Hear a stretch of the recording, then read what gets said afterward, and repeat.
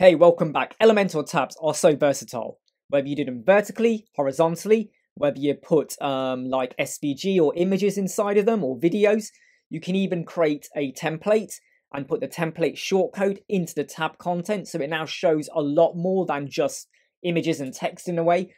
There is so much you can do with them. They are great, but there is a limitation. There is always with everything at the end of the day. You can't add in an image into the tab title. Now there are free plugins or paid plugins out there that allow you to do that, but I'm going to show you how you can do that inside Elementor without using any other plugin.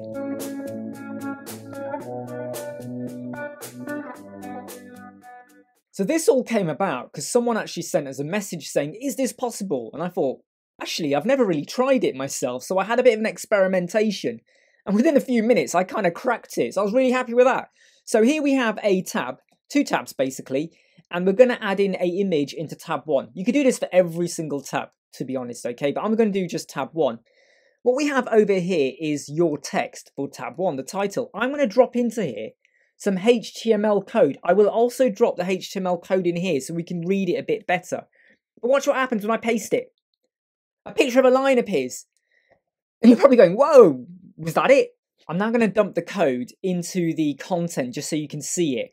You can put it in the visual, but you're better off putting it in the text. So I'm just going to drop it in there. And as you can see, let me just put in a breakpoint here just so it kind of sits below that super duper code bit. So we've now got an exact copy of what we had above. Yes, the text formatting is slightly different. That's just down to the styling of the tabs. So you can see we've got image source, and then we have the location of the image, which is in our media library. If you want to point to the internet or wherever else, fine, but it's better to stay safe and have it in your media library. We then have align middle. We then also have style, and then we have the text we're going to show. I'm just going to show it like that so it's a little bit easier to see.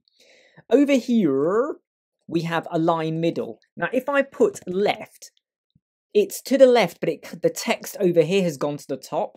If I had put bottom, like that, the text goes to the bottom.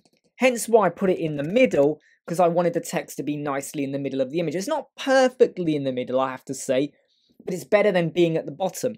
If I had put in right, the image would now actually go to the right of the text. So over here, it's not changing here because I'm changing it in the content bit. I'm just showing you what it does there. So let's put it back to middle. Then we have style width. Now let me just take this out just to show you what you would have seen. That is the size of the image. I think it was about 350 or 400 or something when I had loaded it into my media library. If you do not change it, that tab will also be as big as this line space as well. Okay, so by adding in this little bit of code here, if I was to change this to be, say, 400, you can see what happens. 200, 100, I can even drop it down to be 10, which is now ridiculously tiny, or 50. Let's put it back to 100. So you can manipulate the size of the image.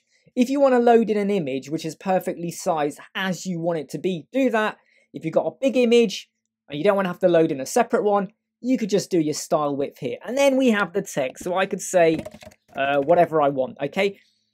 That is literally it, okay? I kid you not, it is just this bit of code. The link is down there for you to go and get that code and then mess around with it and do what you want. But this is a simple, easy way to get images into your Elementor tabs for free, tiny bit of code, no extra plugin needed.